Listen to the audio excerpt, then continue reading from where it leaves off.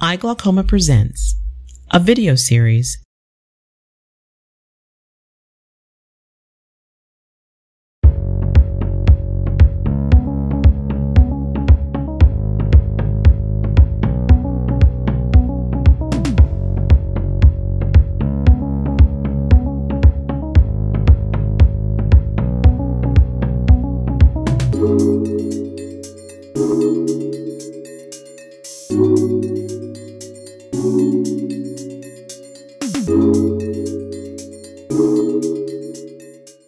Hi, this is Dr. Jiaxi Ding to discuss OMNI Surgical System for minimally invasive glaucoma surgery. I am a consultant for Sight Sciences. OMNI is a MIGS device which was FDA approved in January 2018. The system combines two types of implant-free procedures to lower intraocular pressure for open-angle glaucomas. It treats each of the 3 points of resistance in conventional aqueous outflow, the trabecular meshwork, Schlemm's canal, and distal collector channels. OMNI's ergonomic design features a double-sided wheel which dials to advance the microcatheter out of beveled cannula or retract it back and dispense viscoelastic. Through a temporal corneal incision, the device is introduced into the anterior chamber and visualized through a gonio prism. A goniotomy cleft is created for inserting the catheter, and it is advanced within Schlemm's canal for up to 180 degrees. As the catheter is retracted, viscoelastic is automatically dispensed for viscodilation of the canal and distal collector channels. For titratable ab-internal trabeculotomy, the catheter is advanced again, then pulled through the trabecular meshwork. During this move, the surgeon is simultaneously retracting the catheter back. Now all 3 layers of resistance to conventional aqueous outflow have been treated in one hemisphere. The cannula may be turned to treat the second hemisphere for up to 360 degrees of viscodilation and trabeculotomy. Next, some things I've learned about OMNI. For moderate and severe stage glaucoma patients, I generally aim for full 360 degrees of both viscodilation and trabeculotomy to maximize the surgery.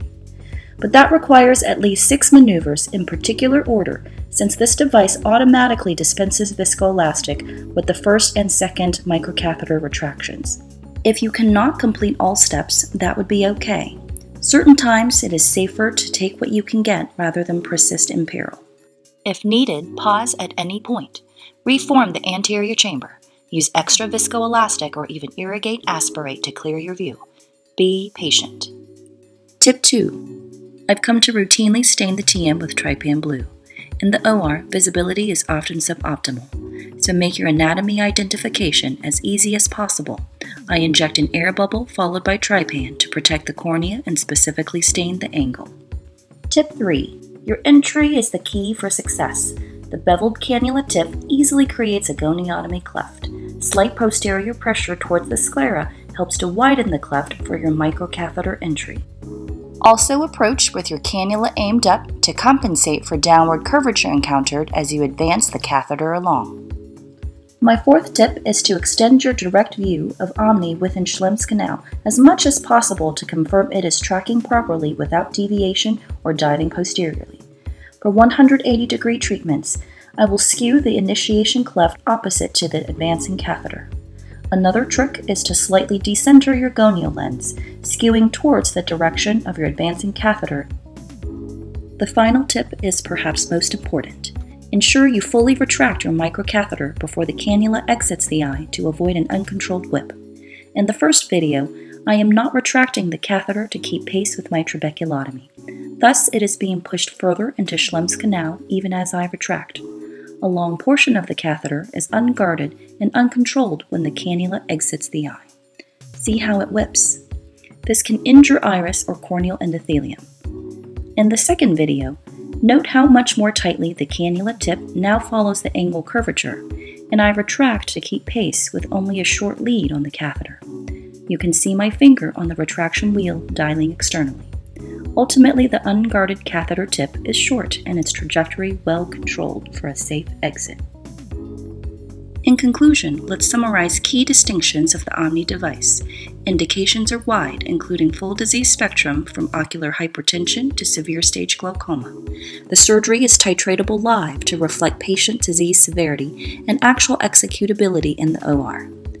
OMNI may be a standalone surgery or combined with phaco-ECP. OMNI is minimally invasive glaucoma surgery in the truest sense, with no retained implant and no conjunctival disruption. It can lower IOP more than other MIGS, such as iStent inject, Cahook dual blade, and Hydrus. It's similar to GAT, but with much less high FEMA. Generally, anticoagulation is a no-go for OMNI, but I have performed it successfully with judicious caution and extra patient risk counseling. So try it out for yourself. Thank you for listening and good luck.